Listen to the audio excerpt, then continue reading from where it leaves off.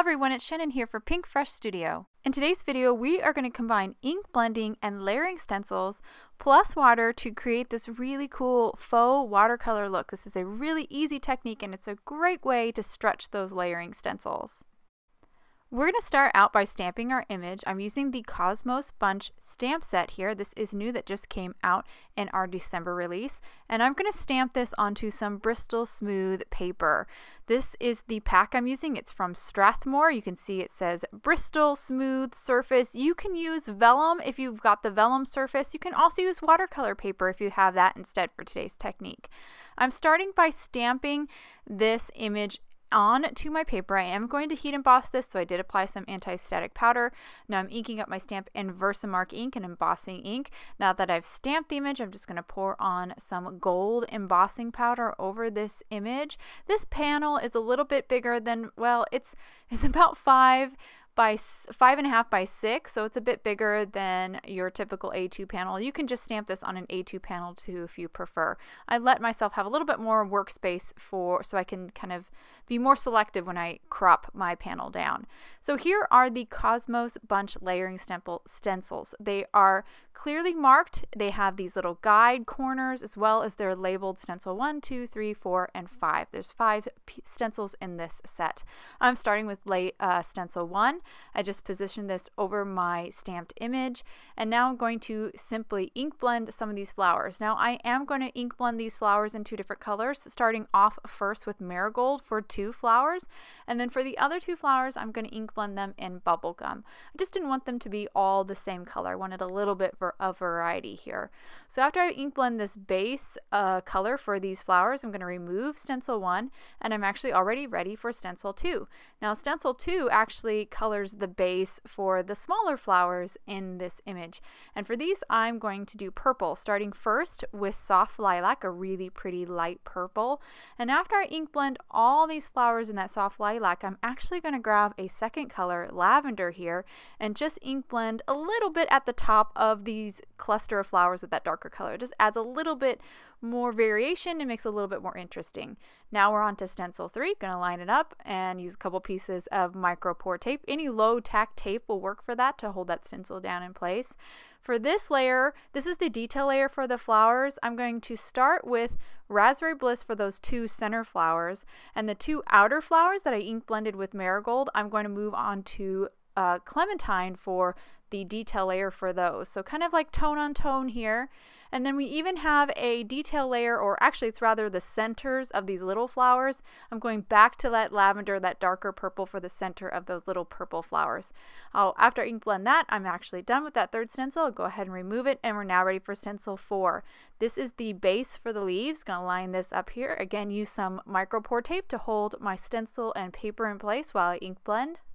I'm going to start with Tidal Pond for the leaves. This is a really pretty green blue color. If I were to do this over again, I probably would have gone with a stronger green instead of kind of a green blue combo, but it is a really pretty color. After I finish with Tidal Pond, I'm going to move on to Stargazer. Again, I'm just going to ink blend a little bit at the top of the leaves with this to add a little bit more variation, kind of like I did with the purple flowers. Now we're moving on to stencil 5, which is the detail layer for the leaves. And for these, I'm just going to go completely with the Stargazer, this really dark blue. And the reason why I wish I had done a greener green instead of Tidal Pond is because the Tidal Pond and the Stargazer are really kind of on the blue side of the spectrum. And so when I do spray this and make this have that watercolor look, it just is heavy on the blue. I wish I incorporated a little bit more green, but it's okay. It's still really pretty. Okay, so for the watercolor part, you need water. A brush is helpful. I don't actually use a brush for this part, and an air blower. Now an air blower or an air blaster is a tool that's used in photography for cleaning lenses, but it has been used for card making, particularly for alcohol inks. So you might have one already. If you don't have one, you can use a straw instead. So I just spritzed all of the flowers with my spray bottle. So I just put some water on there, and that water activates that ink. You can see right away that ink is moving and flowing over the page. And then I just use my air blower, and if you don't have one, again, you can use a straw, to just kind of direct those drips of water down a little bit, just to kind of make it have a cooler kind of look, a little bit more of, so I can kind of direct the eye a little bit better. So after I moved that around the way I wanted, I let it dry completely. So this part's really simple, and you can see what a fun, splashy background we have.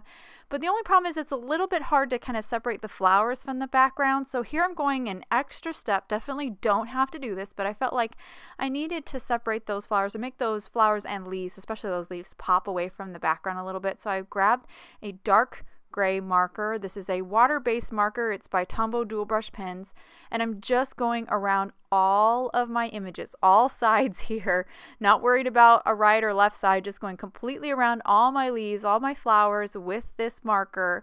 And once I get kind of that gray shadow around all of the leaves and the flowers, I am then going to kind of blend it out a little bit. So here I'm ready to blend it out. I have my spray bottle, just sprayed some water down onto a piece of acetate. You could spray directly onto your work surface. We just need some water. So, and I grabbed my paintbrush, grabbed a little bit of water, and now I'm going over that marker ink. So going right along the edge of my flowers and leaves, and just kind of softening that marker a little bit so it doesn't look so harsh. It looks kind of blended and faded, and this will really help to make those leaves and flowers pop more or pop away from that background a little bit so your eye can separate them. So I went ahead and trimmed my panel down once it completely dried, and now we are ready for some splatters. So here I'm going to warn you, this is where I make a huge mistake. I have some Gonzai Tombi black watercolor here. I've mixed it with some water.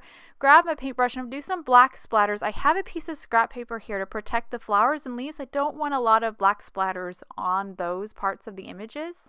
So I'm using that scrap of paper to kind of cover the image up. But you can see here, my paper touched some of my wet splatters and smeared it. So here I am cleaning it up. I used some water, just placed some water over those black smudges, and then picked up that watercolor. I'm so glad I was able to pick it up with a dry towel. So that cleaned it up pretty good.